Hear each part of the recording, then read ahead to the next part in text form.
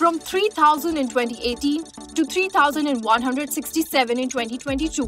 Tigers have increased in the country. And you might think this is a small change, but it is a huge deal. So much so that Prime Minister Narendra Modi not only visited the Bandipur Tiger Reserve, but he also gave tigers a standing ovation. ये जो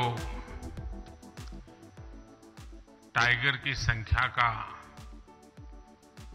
आंकड़ा हमने छुआ है, जो देखा है, हमारा ये परिवार का विस्तार हो रहा है, ये गौरवमय पल है। मैं आप सबसे आग्रह करता हूं, इन टाइगर के सम्मान में अपने स्थान पर खड़े होकर के हम टाइगर को स्टैंडिंग ओवेशन दें।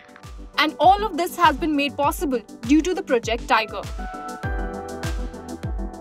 Prime Minister Indira Gandhi launched Project Tiger on April 1, 1973.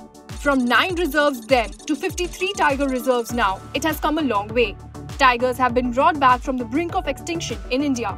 Data shows the tiger population was 1,411 in 2006, 1,706 in 2010, 2,226 in 2014, 2,969 in 2018, and 3,167 in 2022. While these numbers look positive, there are problems which are yet to come. A growing tiger population will increase human-animal conflict.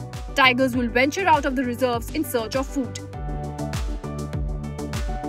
Several tiger reserves have reached the tiger carrying capacity. On the other hand, some reserves are low density.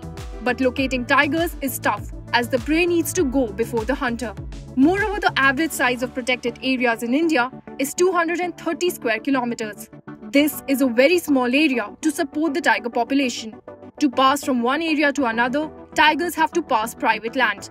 Moving to the next decade, India needs to make these corridors safer for movement, both for tigers and humans who will walk on it. For more informative videos like this, keep watching India Today Newsmo.